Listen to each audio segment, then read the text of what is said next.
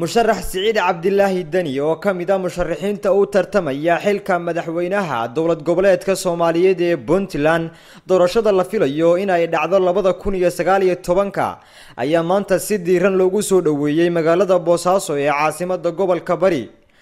soo dhaweynta musharaxa ayaa waxa ka qayb qaatay maamulka gobolka Bari kan degmada Boosaaso siyaasiyiin hore xilal uga soo qabatay Punland iyo boqolaal shacab ah oo lolaya caalamada Soomaaliya kan Punland iyo sawirada musharax Sicid Cabdillaahi Dani oo ka soo degay garoonka diyaaradaha ee magaalada Boosaaso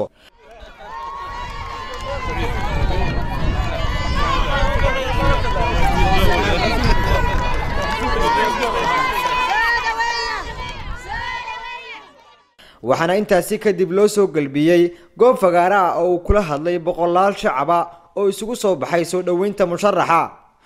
waxaana halkaasi ugu horeyn khudbad ka soo jeediyay afhayeenka nabadoonnada gobolka Bari nabadoon Xarago waxaana uu musharaxa si weyn ugu soo dhaweeyay magaalada Boosaaso isagoo sheegay in Punland u baahan tahay haatan isbedel aad baan ugu faraxsanahay inaan ku maamuusno degmada Boosaaso gobolka Bari waxaan insha Allah musharax leeyahay shacabweynaha gobolka Bari waa u jeedaa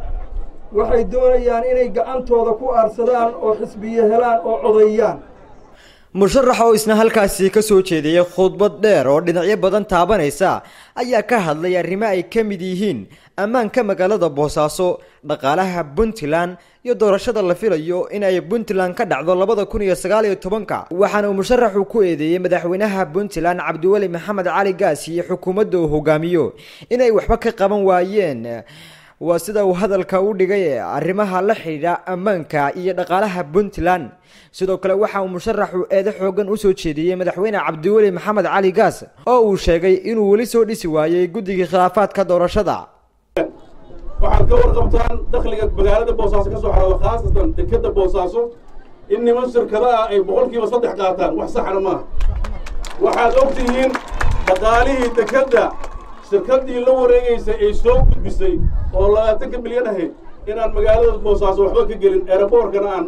xataa jid laga siin waxaan uga digaynaa maamulka hadda jira wax kasta oo ku saabsan inuu faragelin ku sameeyo nidaamka doorashada waa laga la xisaabtami doonaa dadkuna hadda waa soo jeedaa isbedel soo diyaar ma diidin sidoo kale musharax Sicid Cabdillaahi Dani ayaa ka hadlay xiisada coladeed ee ka taagan deegaanka Tukaraq ee u dhaxaysa Punland iyo Somaliland waxa markaanti ka tihiin markii Tukaraq la qabsaday hadda oo gardarrada duulaanka qaawan lagu soo qaaday dadkii min raasga casayr ilaa iyo saaxo ilaa iyo tawfiiq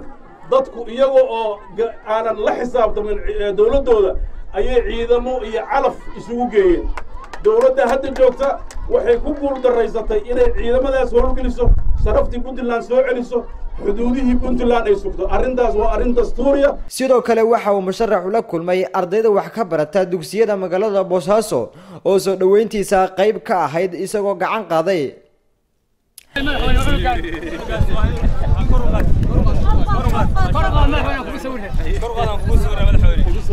أحمد سعيد حسن أحمد شمالي Eryal TV Boosaaso